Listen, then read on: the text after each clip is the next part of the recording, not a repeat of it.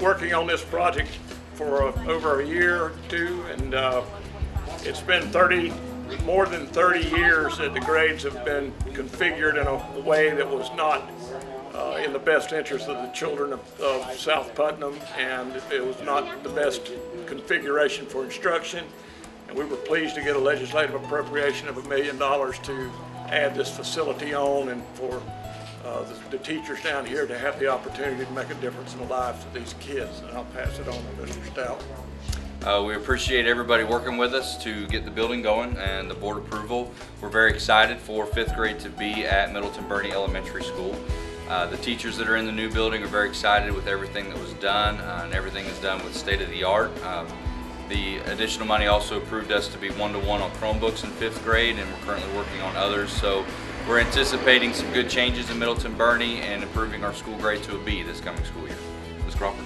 Well, I'm just so excited for Crescent City, the students, the teachers, and JT that they have this great new building for their 5th grade students.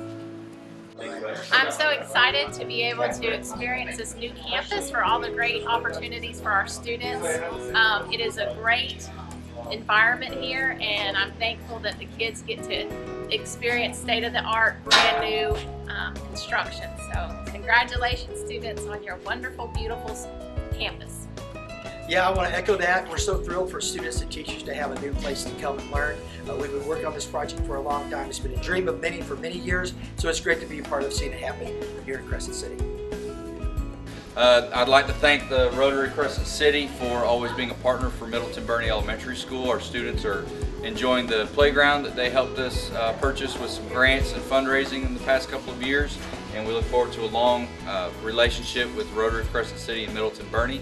And I'd like to ask Dick Frisbee, who's the current president, if you have anything to say.